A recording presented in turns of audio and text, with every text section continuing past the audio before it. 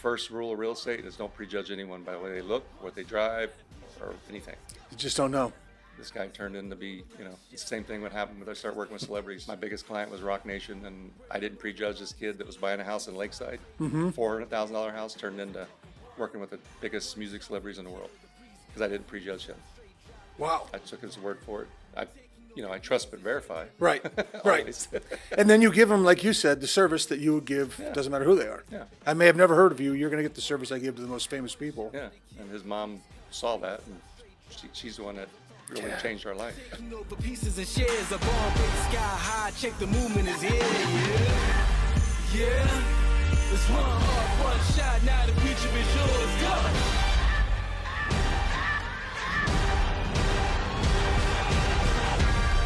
Hi, welcome back to the Compass Studio. Today, my guest is Todd Armstrong.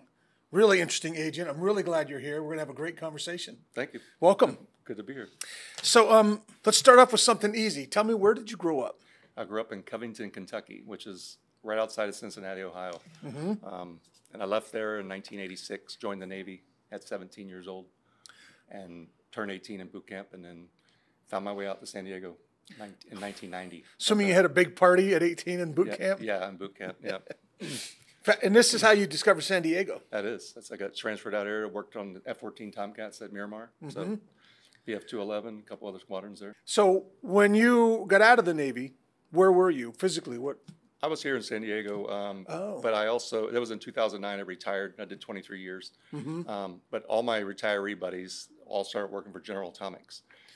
So the drone program, so they convinced me, they're like, come on, work with us for about 3 years. I'm like, well, I have my real estate business. I don't really want to work.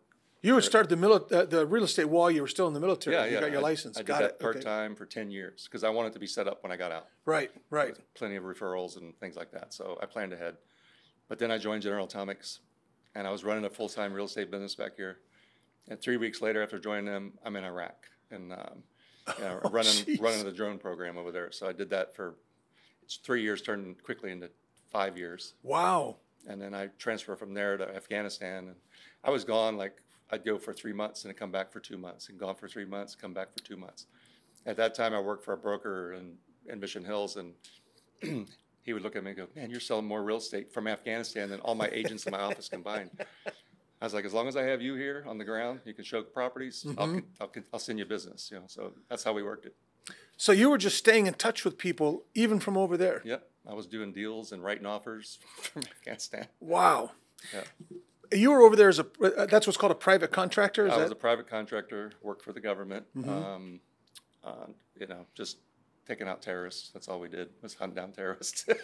So a job you enjoyed? I did enjoy it. Yeah. I still miss it every once in a while. And then every year they try to recruit me, try to get me back. And I'm like, no, it's okay. Now this is because you're running a very successful real estate business. Right.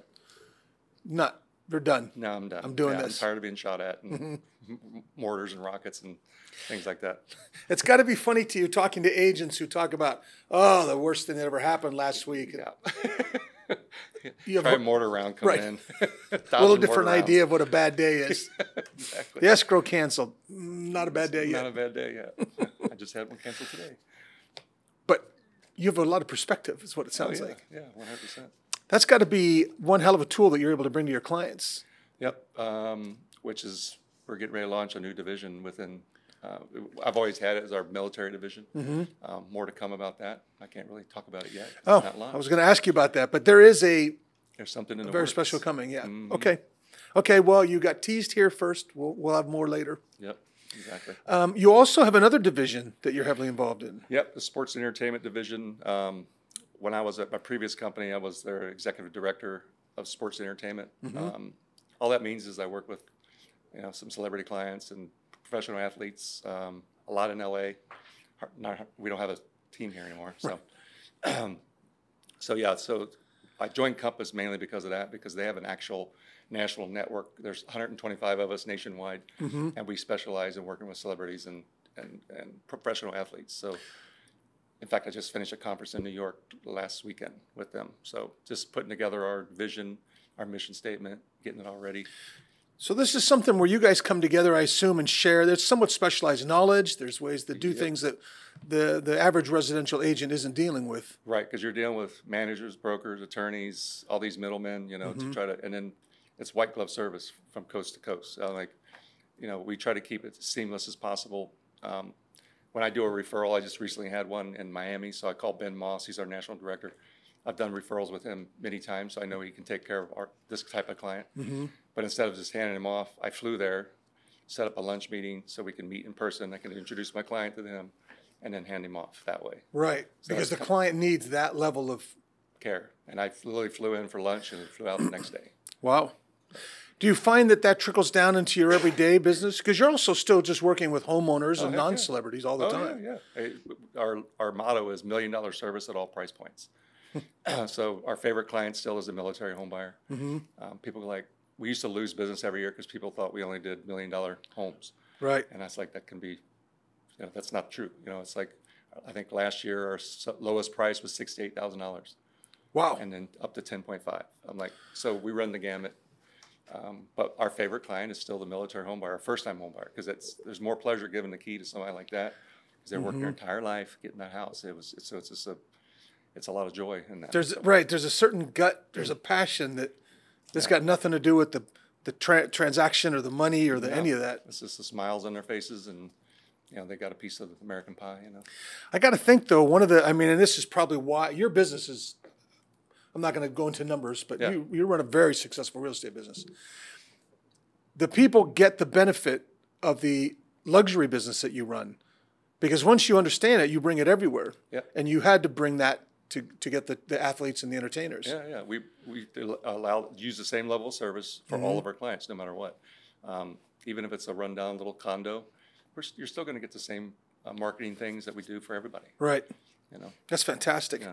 So there was no job in between. You went into the military, came out.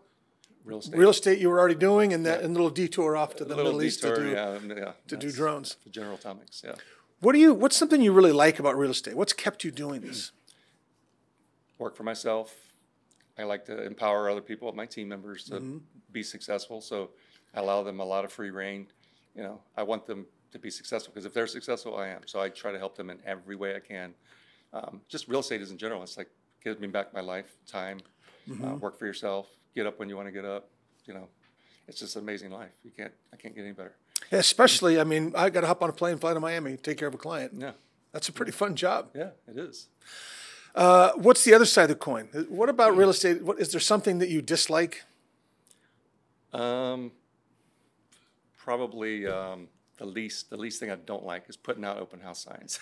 I hate it. But I have a solution coming for that. So, and not just hiring somebody to put them out for me, but there's a lot of there's little things like that I don't like. But it's a lot of hard work, and I'm talking a lot of hard work. It took me years to build what I got now. And there, I get at least once a week I sit down with some person that wants to get their license. Everybody wants to get their license, and I usually talk them out of it. Because they don't know what's. No, I say 95. 5% of the agents make 95% of all the money. Right. That's a fact. Right. Because people get in thinking it's going to be easy and glamorous, and they're not seeing me, doing sewer scopes and up at night. Yeah, up at night worrying about what's going to happen in the transaction. All this gray hair is from real estate, not just Afghanistan. You said something that that I've talked about and believe, but I don't hear it very often. The 80-20 principle is pretty universal. And it should be 20% of the agents doing 80% of the business, but it's not. It's not. Yeah. Real estate is really skewed. Yeah. 5% do 80% of the business. Yeah. It's because it's hard work. And, I remember when I first started, I'm like, I'm going to do what all the other agents don't want to do. And that was open houses and things like, there's still agents that don't like to do open houses and floor time. I started out my career doing that, and I still work with those same clients 20 years later. They walked in, I'm like, so I still practice what I preach. I do open houses every weekend. I do floor time when I can. So I'm not sitting there telling my team to do this. I'm telling them they should be doing this. Right. This is how you start your business. Yeah. You want to get leads? That's how you got to do it. Okay. And you may be answering this right now, but if you're meeting with new agents and you say, now let me reword this. You're meeting with a new agent, you say, here's what I wish I had known years ago. I'm going to pass it on to you. preparing or planning for taxes. 100%. And I think a lot of agents fall into that hole. They just don't pay enough into the taxes because, you know, everything has to come out, and they know enough, and then they get in trouble later on. Right. And a desperate agent that owes a bunch of taxes, they do desperate things, and it's kind of dangerous. So that's one lesson I learned a long time ago, was to make sure, and nobody ever taught me, nobody ever teaches you how to do finances once you get into real estate. Right. All this money's coming in, but how do you allot it to the right place? How much for taxes? You have to get a good bookkeeper or CPA on your side Who takes care of that for you. Yeah. You know, it's funny that we're getting ready right now to do the business planning classes. I'm sure you're getting ready to do your business planning for next year. And that's one of the things I tell them. When you get a check, let's say a $15,000 commission check, and you think, yay, I got 15. You did not get 15,000. You got about 5,000. Then you have expenses and taxes and all the other things that we have to do. Yeah. There's a lot of it that goes right back out the window. Yeah. People don't realize it, though. They just, Right. you know, and it's a trap for new agents every single time, almost, unless you're told otherwise. And you do not want to get on the wrong side of the No. No. So do you have any crazy or funny stories in real estate? Something you've seen that you thought was pretty out of the ordinary? Let's see, strange. We just sold a house over in Mission Hills that was said to be haunted. Really? And even all the other agents used to tell me, and because I knew the one agent, his grandfather grew up in the house, so they told me all these stories. And the owner of the house goes, "Hey, I heard, you know, do I need to disclose this, that it could be haunted?" I'm like, "Write it down, what the old lady down the street told you. Just write it in the disclosures. You know, you can't prove that stuff." Right. And he wrote it in there saying the old lady came down the street and said the house is known to be haunted. So he put it in the disclosures, and the buyer that bought the house wanted it because he thought it was haunted. He liked it because it was haunted. That became a selling point. It was a selling point. That's fantastic. But that's also, it's crazy, but true. Yeah. You better disclose it. Yeah. If you know something or you think of something, somebody told you something, just tell them. It's not going to hurt the sale. Where do you put that in the disclosures, by the way? It was just under other things. I Other? think. Yeah, other. Other may or may not be haunted. Yeah, I think I forgot what this. Buyer required to do all due diligence. Yeah. And the funny thing is we just resold that house like 2 weeks ago. And the people that bought it never had one experience. And that's why they bought it. Yeah, so did they disclose? Or no, they because say, no, it wasn't. Nothing Right. happened. So Disappointing to say it's not haunted. Yeah. So You slid a little one in there, and I don't know if people are catching it, but this is part of why your business is so successful. Yet we just resold that house. That's clients coming back over and over and over. yeah, that's our business. Our referral business, I'd say, is 85%. 85%. Because you stay in touch. The big thing is the follow-up. Fortune's in the follow-up. So we just closed on a house in La Jolla, $4,350,000. I met them 6 years ago at an open house. We just now got it. After all these years, I stayed in touch, told them what they need to do to prepare the property. It took them a long time. That's all. Yeah, but they were. But it's a testament to your follow-up. Yeah, it was ecstatic that we waited this long and we were patient and got it done. Wow. Yeah. How would you say your friends from, let's say, especially from the military or from the days when you were in the private, the contractor, what do they think you do for a living? Like, what do they think your day is like? They think I'm like, they call me Mr. Hollywood and all this other stuff. So like, 'cause they see me going to LA all the time, and you know, all they see is the fun stuff on Facebook and social media, like dinners and wine and, you know, client stuff, big houses. That's all they see, so they think that's it. Right. That's the problem with social media. They see that. They see all that glamorous stuff. They don't see the. Sometimes they'll throw in some of the, like I've posted, you know, the sewer scope, which is the dirtiest part of our work. Right. Like, you want to see what this is what it really looks like. And I sometimes think about, I mean, in these days you get multiple offers in some of your homes, and you've got to go through every one of those, find out what's in it, what's not in it, be able to put into a comparative nature that it's spread out all over tables. Most people look at it and say, I couldn't make heads or tails of it, and I don't want any part of it. Yeah. Regular part of what you have to do. Yeah, exactly. It's a lot of work, just that in itself. Maybe start posting that. Yeah, true. Here's what I really do. Here's a spreadsheet of what we have to go through and figure Dinner out. in Hollywood sounds fun, but And hope we don't miss anything. Right. You can't. Yeah. Right. Yeah.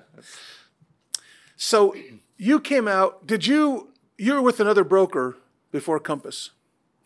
What made you decide Compass? Was it that it already existed, this network you wanted to be a part of? Or? That was one of it, but you know what got me in was the concierge program. Compass had approached me a year before I even joined, but I wasn't ready then. And I don't think they had the Compass concierge program rolled out. And so define that for people who don't know, who are watching.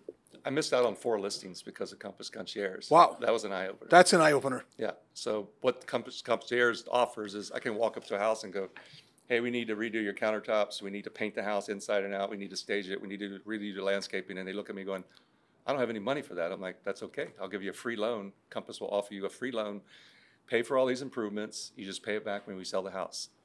And they're like, what's the catch? I was like, there is no catch.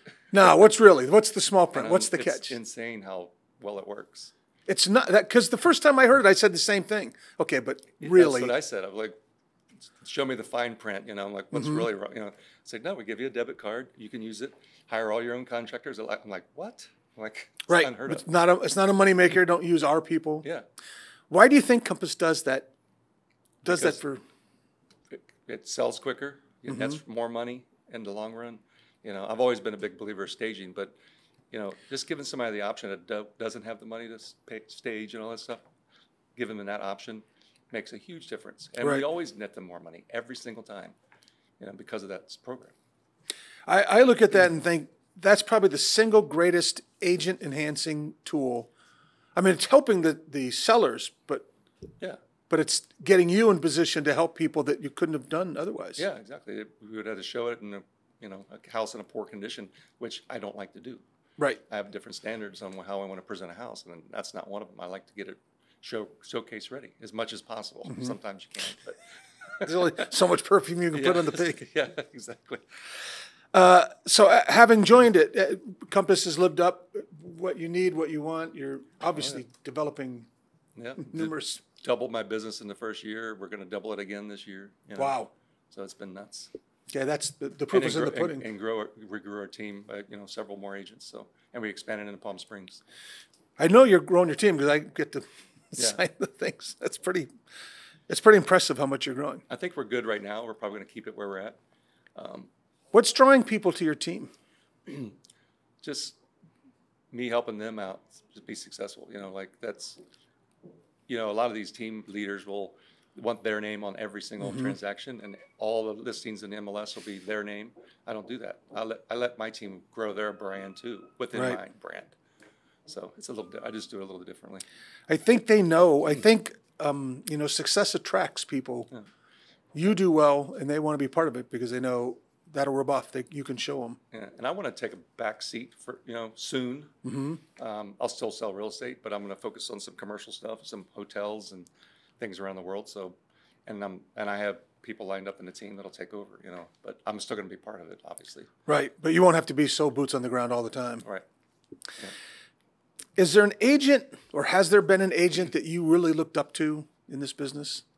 Patterned or said, I mean, my mentor was Bill Contreras. He was with Prudential back then, Steve Games, right, in Fairbanks Ranch, and he's the one that really taught me everything. However, he just also let me do a lot on my own. Like, I was constantly asking him questions because he wasn't giving me answers, and so I was hungry. He goes, "I like you because you should get your license because you have your PhD." I'm like, "I don't have my PhD." He goes, "Yeah, you're poor, hungry, and driven." And that's good. The first house I ever sold was $3,750,000. That was your first home? It took me 8 months, and it was just a guy in a ratty T-shirt that walked into the house and I took him, showed him properties, and we were in escrow that weekend. Wow. First rule of real estate is don't prejudge anyone by the way they look, what they drive, or anything. You just don't know. This guy turned in to be, it's the same thing what happened when I started working with celebrities.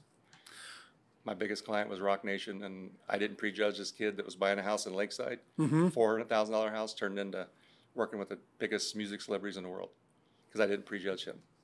Wow. I took his word for it. I trust but verify. Right, right. And then you give them, like you said, the service that you would give, doesn't matter who they are. Yeah. I may have never heard of you. You're going to get the service I give to the most famous people. Yeah, and his mom saw that, and she's the one that really changed our life. It really comes down to that. It comes down to who you are and how you're going to treat other people. Yeah. What would you say is a perception of real estate or real estate agents that the public has that you know is not true? Greedy used car salesman.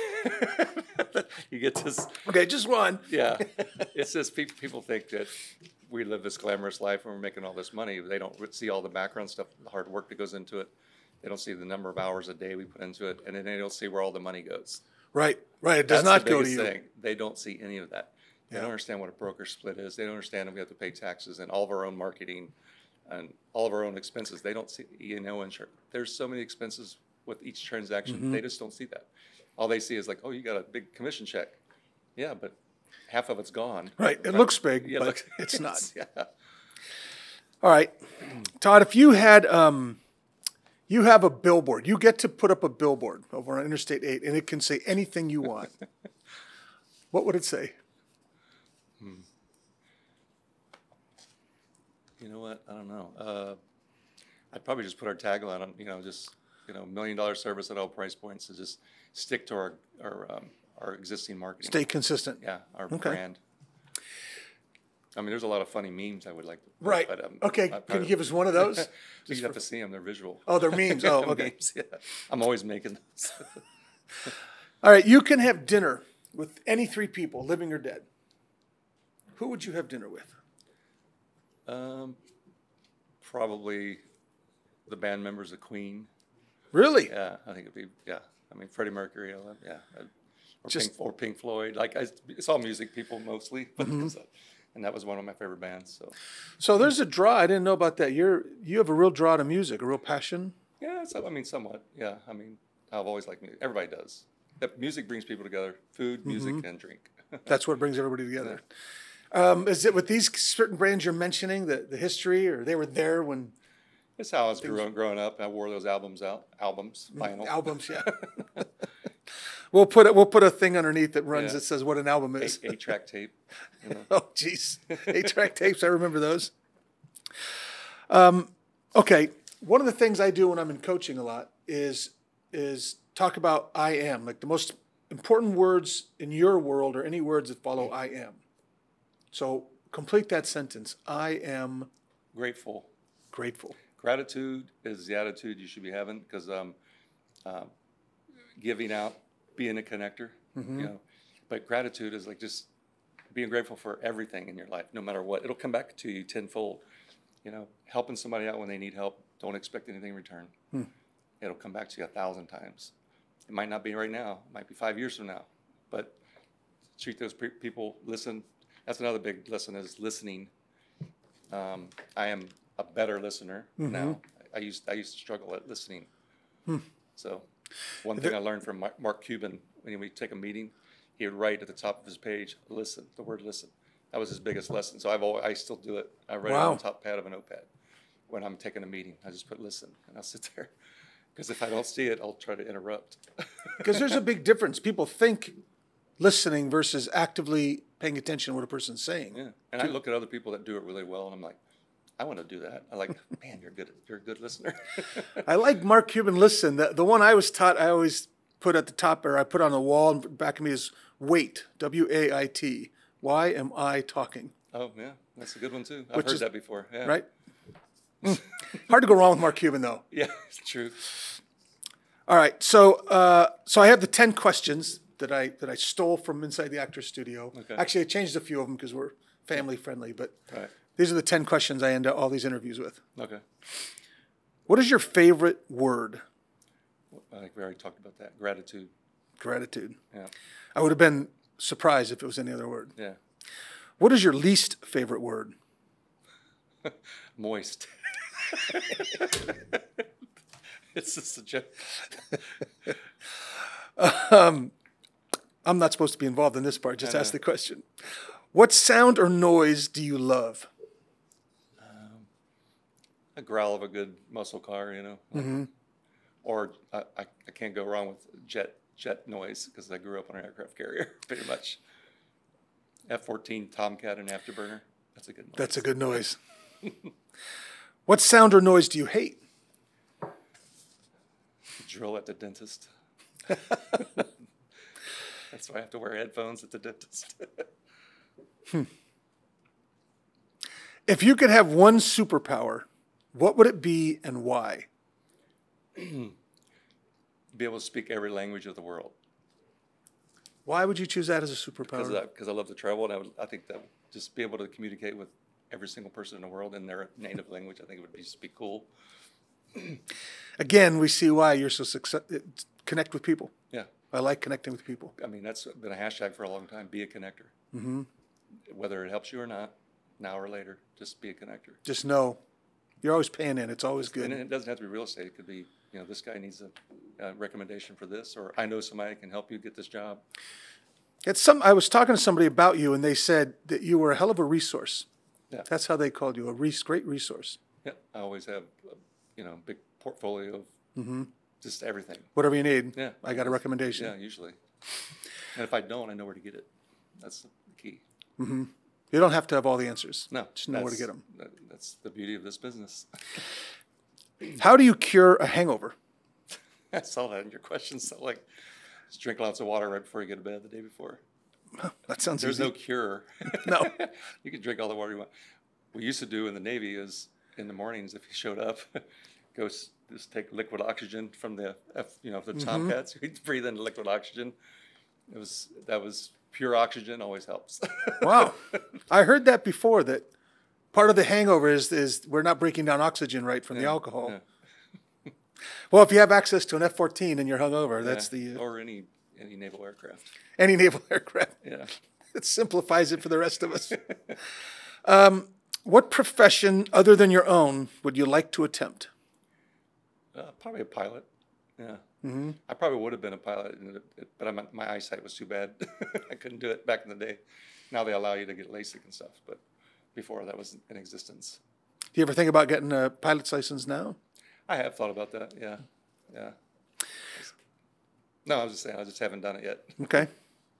Should have went back to I didn't ask you if you could take on any project and know you wouldn't fail. I'm